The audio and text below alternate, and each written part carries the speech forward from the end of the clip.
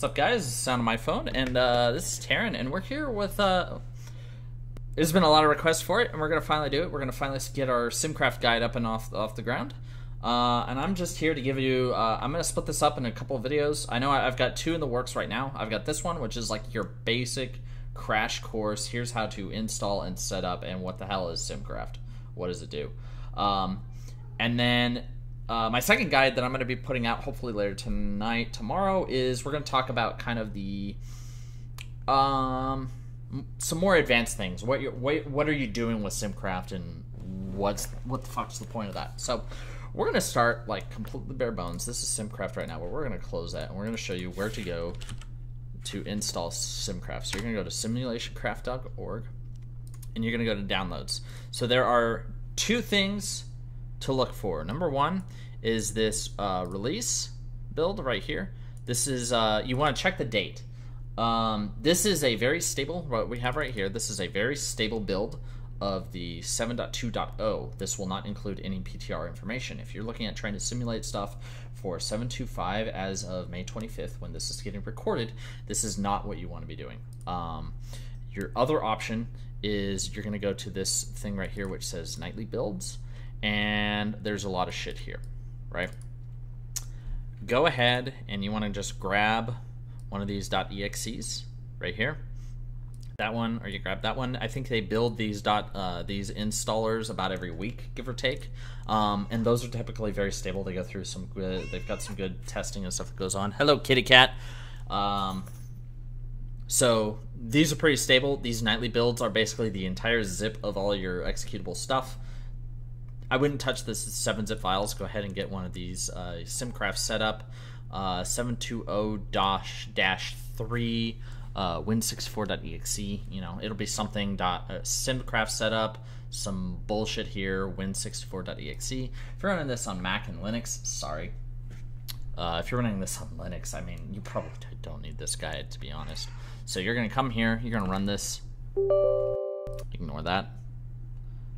Yes, I would like to uninstall the older version and go ahead and install this. Alright, great. And that will install, and we'll get that up. One of the other things you're going to do while we're talking about this, is you're going to want to get this. This is the add-on I highly recommend. It's just called Simcraft. You're going to grab this add-on. I've got my little Twitch app right here, and you're just going to install this add-on, and we'll show you what to do with that in a minute. So, this is Simcraft. What the fuck is going on here, right? This is a pretty complicated application, and you come in here and there's a bunch of shit and you have no idea what's going on. This tab is blank. It's supposed to tell you why your damage sucks. Okay, let's walk through this. So you got some tabs up here. These are kind of these tabs right here are your important ones: import, options, simulate, and results. These are the important things. This log, you don't need this. If you're watching this video right now, you don't care about the log. Your help is not really helpful. Your override, don't touch it. Just don't. And your spell query, don't touch that. What you want to look at is your import. So you have an option to import your characters. So we can go Terran lock right here, and we're going to click import, and boom, we got a bunch of shit here. Where are we? Okay, right, you can see I got a bunch of tabs here. So this is your foremost tab. So this is a pull down of my character live right now. Cool. So that's one way you can grab your stuff. We'll talk about some other stuff. This is a way that you can navigate and then import your character from Blizzard's website. Less than ideal. This is a sample profile. So if you come here, I'm a warlock. This is kind of not really gauged just for warlocks. I do a lot of stuff about affliction warlocks, not actually warlocks, but affliction warlocks, because I'm fucking terrible and hate demonology. But this is a bunch of profiles. So the Grandmaster Gatto has set up a bunch of these profiles, and these kind of let us know what the fuck's good and not good. These are kind of nifty. Okay, we got some history, recent close. None of this is good. Automation, don't touch this. Just don't bother. Okay, cool. Options. What are our options here? So when we go over here, these are some of these look familiar. Some of these are like, what the fuck is a thread, right? If you don't know computers, you're like, thread, is there like yarn in my computer? It's fine. Armory region. This just kind of changes where you're selecting from your armory. It'll pull down different stuff. things will be worded differently. In Europe, they put a U in color for some fucking reason. I don't know why. Armory spec. I don't know what that does. Version. This is important. If you want to do live versus PTR, if you want to see what that fancy Death's Embrace talent does, you want to click that PTR button. Otherwise, you want to do that. We'll go over that more later. Iterations. What this means is how many times you're going to run each profile. Okay. Typically, if you're running anything and you're trying to get anything reliable, you want this number to be at least 15,000. Ignore that. Yeah, you want this at about 15,000 iterations. That says run this 15,000 times. It lets us get you a good average as to what's going on with your profile. Fight length, do 6 minute, 300 seconds. Just kind of leave it at that. There's some stuff you might want to start figuring out once you're on farm to figure out, hey, how long is this stuff going to take? That and the other. Cool. Fight style. There's a bunch of styles. I would definitely just kind of stick with patchwork for right now. It'll help you kind of get your feet on the ground.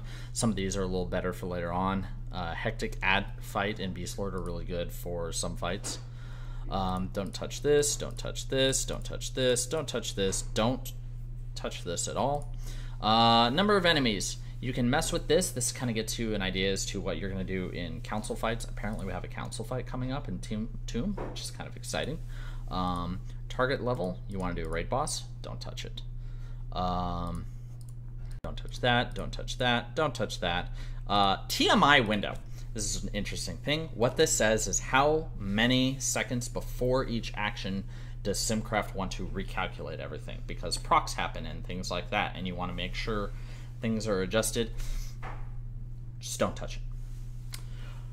All right, don't touch that. Threads. So we're going to advanced options. What these are you've got your world lag. I would probably leave that to whatever your latency is. It gives you a better idea. Process, priority, and threads. So what this is okay. Look at your computer and figure out what processor you have. If you have an Intel i5, this number needs to be no bigger than 4 because it can't run more than 4 threads. If you have an i7, you can run 8, 10. I can run 12 because I'm a fucking nerd and I spend a lot of money on my computer. So what this does is it allows your computer to spin off a bunch of processes to run this faster. Sometimes 2, 3, 4, 5, 8 times faster. So if you have one thread will run, will take like 20 minutes to run a profile. 2 threads will take 10 minutes. 4 threads will take 5 minutes, and kind of chunks down like that. Cool. That's my phone again.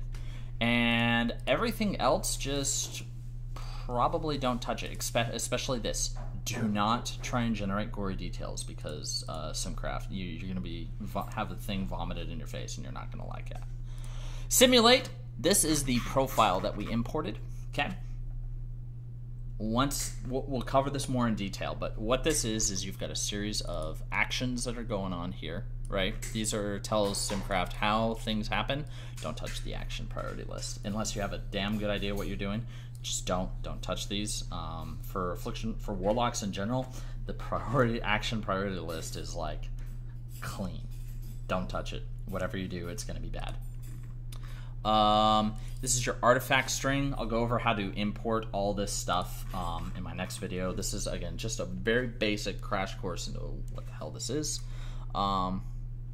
This is your gear, and this is anything behind these number signs right here. These are a comment, and they're not actually ran in Simcraft. And you can actually see your very bottom line is kind of your default pet. For whatever reason, they put that at the bottom of this, and it's kind of retarded. But anyways, so then we have our results page. This isn't populated until we're done, until we run this. So I'm going to actually drop this down so this runs in a timely manner. And we're going to hit simulate, right? This is all you do. You import your profile, you hit simulate, and in your results tab, you will be greeted by shit. Cool. So this is done on live, and this kind of gives you a basic idea as to kind of what things are doing and all this stuff. And this, we will take this and we'll build on it to figure out what the hell we're actually doing with this Simcraft. So Thanks for watching. Next video coming out hopefully shortly with this one.